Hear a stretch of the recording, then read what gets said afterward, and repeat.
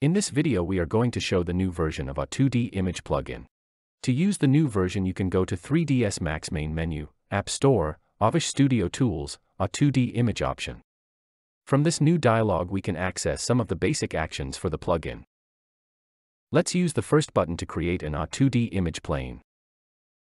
Then we can select an image file with alpha channel. If the file name ends with a number, this number will be the height of the object.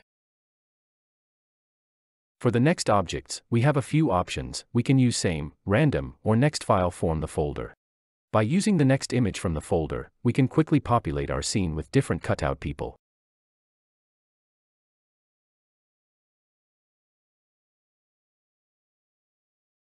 We can also rotate all these objects to camera by selecting the last checkbox in Advanced Parameters Rollout. This option affects only the viewport behavior. When we are rendering A2Dimage objects, they always face the selected view or camera. In this new version we do not have new features or new parameters, but we fixed some known issues and bugs with the latest versions of 3ds Max. Now in Modify panel all the parameters in all rollouts are aligned and drawn properly.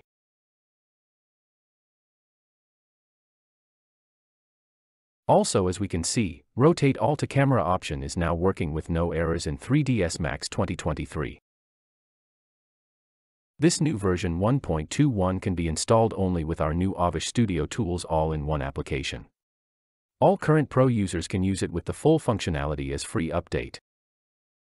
Find the links to download the application in the video description, our website, or directly from Autodesk App Store. Thank you for watching, and if you get so far, please consider liking, commenting, and sharing this video.